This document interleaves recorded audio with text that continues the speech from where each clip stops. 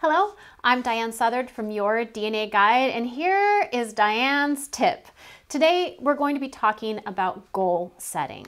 So goal setting when it comes to genetic genealogy means that we have to understand what DNA can and can't tell us about our family.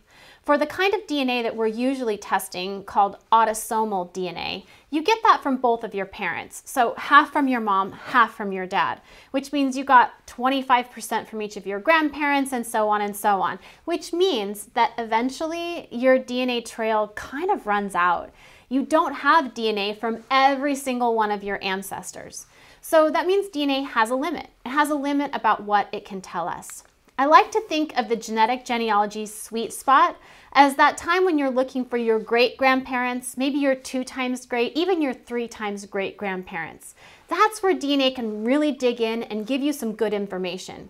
It can because you still have DNA from those ancestors, and very importantly, we have genealogy records that can help back up our DNA claims, and that's equally important. When we start getting back into that 4 times or 5 times great-grandparent, we have very little DNA that we share with these people, and there's hardly any genealogy records to back it up.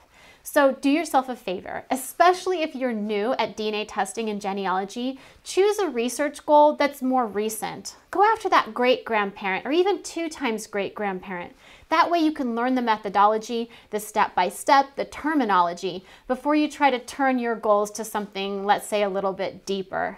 So if you need help, you can always reach out to me. That's what we do. We provide education to help you make the most of your research goals. So until next time, my name is Diahan Southard, and that's my tip for you about how to use your DNA and setting attainable goals.